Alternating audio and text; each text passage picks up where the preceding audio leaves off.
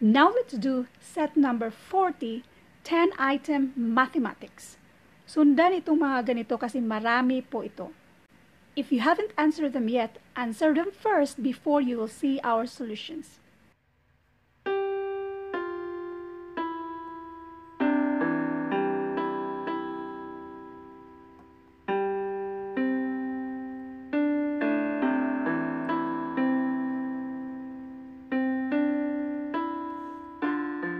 Question number 1, 195.6 divided by 7.2, rounded to the nearest hundreds, merong TH, is equal to what? Mag-divide muna tayo. 195.6, isa-isahin natin. 7.2. Itong divisor natin na 7.2, gawin nating whole number siya. So, nandito yung decimal. I-move natin yung decimal to the right side ng isang beses para maging whole number siya, nagiging 72 na siya. Ang ginawa natin dito na pag-move to the right side, ganun din ang gagawin natin dito sa 195.6. Kung isang beses ka lang nag-move, isang beses ka rin din mag-move dito. So itong decimal na to, i-align mo lang dito sa taas. So, ito na. Mag-divide na tayo. 1, hindi pwede. 19, hindi pwede. So, 195 divided by 72. Ilang 72 ba sa 195? Dalawa. Another way para madali kang makaisip kung ano ang ilan ba itong 195 divided by 72. Sa choices mo, yung pinakaunang digit dyan ay 2 lang naman lahat siya. So, 2 yan siya panigurado. So, 72 times 2, and that is 144. I-minus mo, 195 minus 144 equals 51. I-bring down itong 6. So, 516 divided by 72. Kung sakaling nahirapan kang mag-think kung ilan yan, sa choices mo, lahat sila 7. So, 7 yan siya. Okay. 7 times 72, and that is 449.50. So 516 minus 504, this is 12. Maglagay ka ng 0 kasi itong 6 yan para ma-bring down mo yan. 120 divided by 72, ilang 72 ba sa 120? Isa lang. Lahat ng choices, yung third digit, lahat 1. So, sigurado kang 1 yan. 72. 120 minus 72. This is 48. Isa na namang 0. I-bring down mo siya. 480 divided by 72. And that is 6. So, 72 times 6. This is 12. Carry 1, 42, 43. So, this is 8, 4. Ganun pa rin. Mag-add ka na naman ng 0. So, pareho lang. 480 divided by 72. In other words, never-ending siya na 6666. So, ang answer dito ay 27.16666. Never-ending siya. Bali, repeating decimal. I-delete muna natin ito. At i-take note ang tanong. Bali, rounded to the nearest hundreds is equal to what? Hundreds. Ito yung decimal. Ito yung ones. May TH yan. Kapag may TH, doon ka titingin after sa decimal point. Kung ito yung ones, walang TH, ito yung tens, ito yung hundreds. After sa decimal point, mag-umpisa ka sa tenths. Yan yung tenths. May TH. Next, itong pangalawa, yan yung hundreds. Merong TH. Ito siya. So, pangalawa, dito ka mag-focus. So, ito yung rounding place natin. Ang right side niya ay more than 5. Ibig sabihin, round up ka. So, itong 6 magiging 7. So, ang answer dito ay 27.17. So, 0.17. Letter B. Question number 2. Although simple subtraction lang siya, yung iba nalilito dito. Solution number 1. Yung 4, 2, 6 whole number, i-align lang yung, kasi ang whole number nandito yung decimal. I-align mo lang yung decimal. So, 7.2 minus sign. Ito ay 0. So, magbaro ka ng isa dyan, magiging 10 na siya. 10 minus 2 equals 8. Itong 6 magiging 5 na siya kasi nagbaro ka ng isa doon sa kabila. So, 5 minus 7, hindi pwede, magbaro ka na naman. Ito magiging 1. So, magbaro ka na isa, maging 15 nito. 15 minus, magbaro ka ng 10, balik. So, maging 15. 15 minus 7 equals 8. So, itong decimal na to, i-bring down mo lang, i-align mo lang siya. Ito ay 1, 4. So, ang sagot dito ay letter C, 418.8. Solution number 2, although madali lang siya, meron tayong solution number 2. Kapag ganito, whole number ang isa, doon ka titingin sa may decimal point. 0.2 lang. So, itong 0.2, isang decimal place lang. Bali, after sa decimal place, isa lang yan. So, ito, so, bali, ang sagot ay may 0.8. Sa choices, isa lang ang may 0.8. So, pwede nang hindi mo siya isolve. The answer is letter C. So, masolve mo siya in just less than 2 or 3 seconds. Kasi doon ka lang titingin sa 0.2. So, 0.8 ang pare sa 0.2. Nag-iisa lang na 0.8 ito. So, letter C. Question number 3, 6.35 times 5. Solution number 1 na pinakamadali. Lahat sila, halos pareho lang. Magkadikit lang yung mga itsura nila, pero yung value nila hindi. Dalawa lang naman, so focus ka sa dalawa.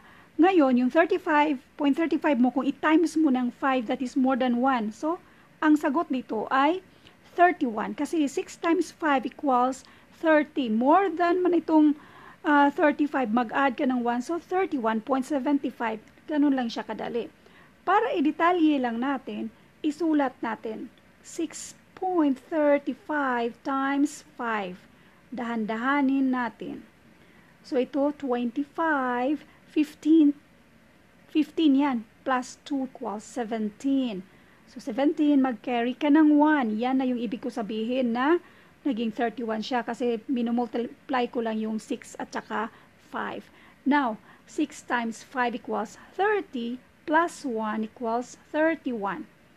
1, 2. So, 1, 2. So, ang sagot ay 31.75. Letter A. Question number 4. 5.9 minus 4.166. Ang pinakamadali mong gawin, yung after sa decimal, i-align mo si 9 at saka si 1 lang. Ito, 6 at saka si 6, bali 0, 0 ka mag-minus. Ang pinakamadali lang, ma-solve mo siya in just less than maybe 2 seconds. Kasi ito, 10 minus 6 or 0, i-minus mo siya, 4 siya. Yung isang 0 naman, magiging 9 na yun. So, 9 minus 6 equals 3. Dapat yung last na mga numbers mo ay 34. Sa choices, isa lang ang may 34. So, letter D ang sagot. Ngayon, isa-isahin natin para maintindihan nyo kung ano ang ibig kong sabihin. 5.9 minus, i-align mo itong decimal point, 166. I-align si decimal point. Ang unahin natin ay ito. So, ito ay mayroong imaginary na 0. Automatic yan siya. So, 0, magbaro ka ng isa. Itong 0 magiging 9. Itong 9 magiging 8. So, 10 minus 6 equals 4. Si 9 na siya. 9 minus 6 equals 3. 8 minus 1 equals 7. 5 minus 4 equals 1. So, ito na yung ibig kong sabihin. So, ang answer dito ay letter D. Number 5.